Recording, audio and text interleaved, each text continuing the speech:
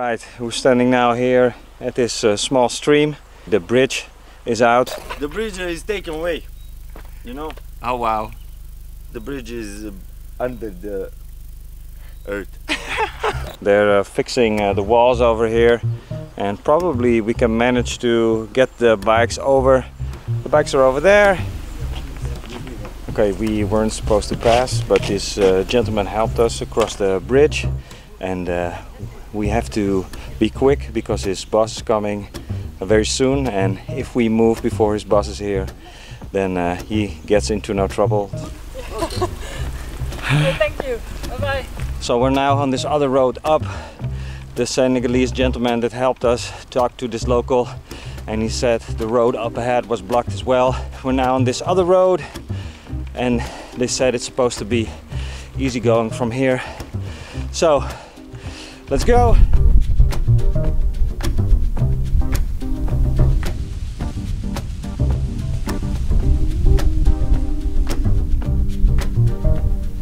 We're almost in France, just around 400 meters I guess.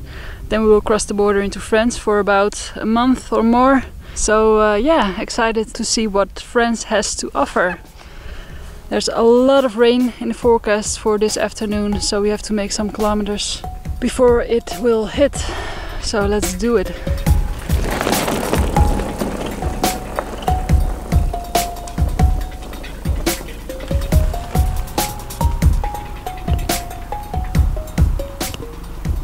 It's Maudi running back to the camera.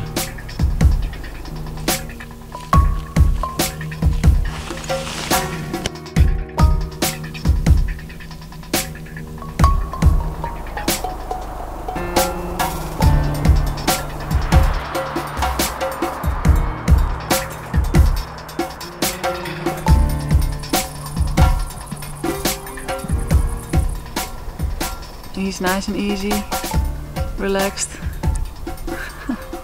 It's beautiful. You are so delicious. Or he's kissing me. That's it.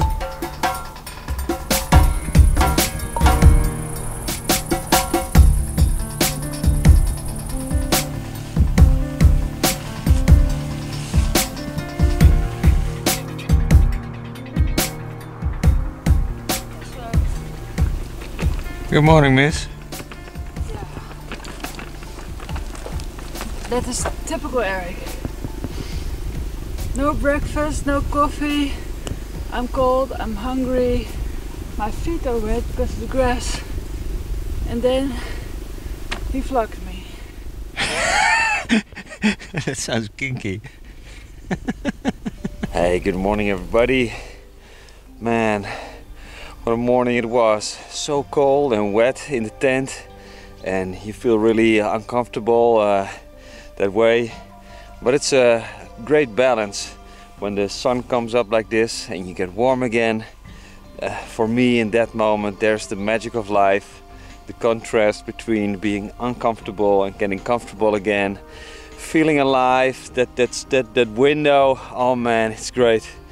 And it's supposed to be a really promising day with beautiful weather, and man, I'm so looking forward to it. We're back in the mountains again, and this is really where we want to be. Been looking forward to it the whole trip already, and I'm gonna take you with us, and let's enjoy.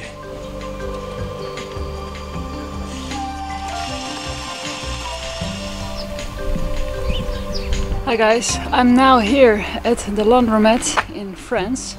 We are staying in an Airbnb to edit our videos, and we have to do some laundry, but I also have to wash my sleeping bag. I bought some special detergent for down sleeping bags, and I also bought some tennis balls for the drying process to kind of loft up the down again. Now it's all compressed, the down, and it doesn't have any insulation power anymore, and because it's getting colder and colder, I really need to fix that before we head into the mountains of France. So let's do it!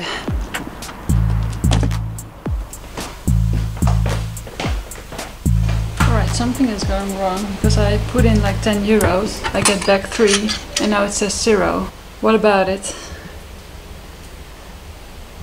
Ah, I can just probably start using one of the machines now. blonde. That's my hair color.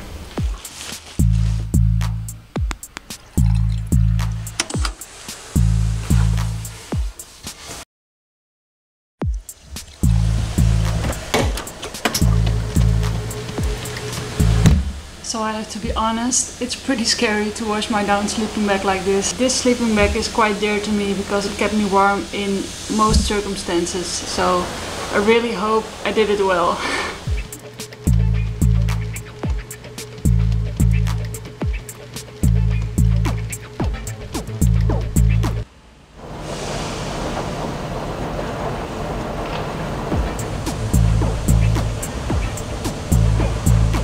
Alright, normal clothes are done, so I'm gonna put those in the dryer, and now it's waiting for my sleeping bag.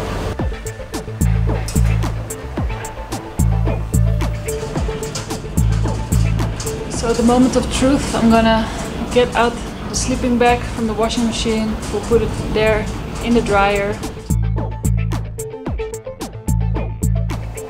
So it's a few hours later now. I'm sitting here outside of the laundromat. Yeah, I just checked the sleeping bag. It's coming along nicely.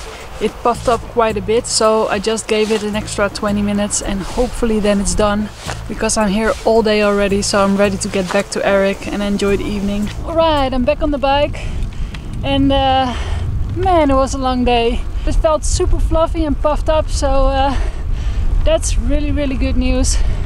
Happy sleeping bag, happy me. And a successful mission, I would say. Well, not that successful. The good thing is, it didn't get worse, but the bad thing, it didn't improve. There's still lumps of down clumped together and spots without any insulation. I will probably have to bring it to a professional cleaner later in our trip. Anyways, back to me. I mean, yeah, back to the video. You know what I mean. So, let's get back home and have some dinner. So we're here at our Airbnb, and as you can see behind me, it's just an amazing place.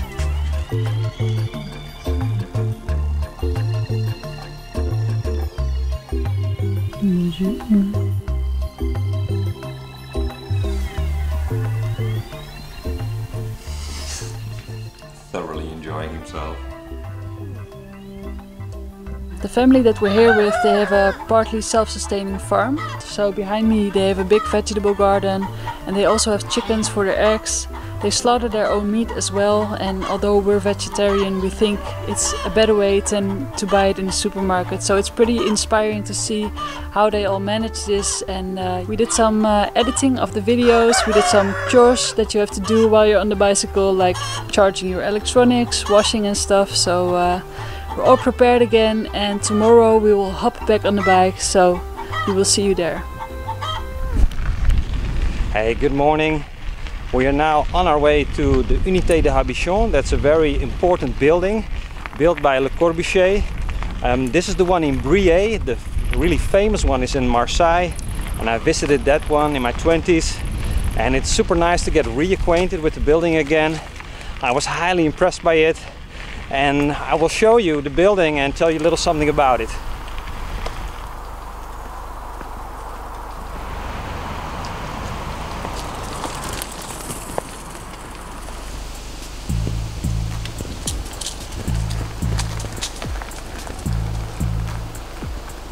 We're now here at the Unité de Habitation at Briey, built by the famous architect Le Corbusier, arguably one of the most famous architects that ever lived. As a young guy, around 18, with a friend, I went road tripping around France to see all buildings of Le Corbusier. And in that time I studied architecture. I wanted to become an architect, and this is one of the buildings that inspired me most. This building is a very important building in architectural history because it's a front runner of the modernist movement around the 50s. It strives to build housing on a social level for the lower class income, to give the people the best housing they could have for what they could afford. Another thing that's really interesting to note is that the furniture inside the building, some of them is specially designed for this building, and things like the kitchen are so famous that a lot of big museums around the world, they have the kitchen rebuilt as a part of their exhibition. This building is also instrumental for the brutalist movement that followed, building these very large concrete building blocks in big cities all over the world. And these are, in my opinion, not the best examples of housing for people. A lot of them became ghettos in the end. I think it's a very inspiring building, and I hope that architects now and in the future will take inspiration from these types of buildings to build better housing for people, because in my belief nowadays a lot of housing is done very cheaply, very poorly. It's about the interaction that people have with their environment, the built environment, but also the natural environment and the spaces in between. And I think this building is really instrumental in that. So how do you like this building? Well, yeah, it's okay. It's like a regular flat, I would say. I especially like the story about it, but I wouldn't say it's very interesting to see. At least she's honest about it.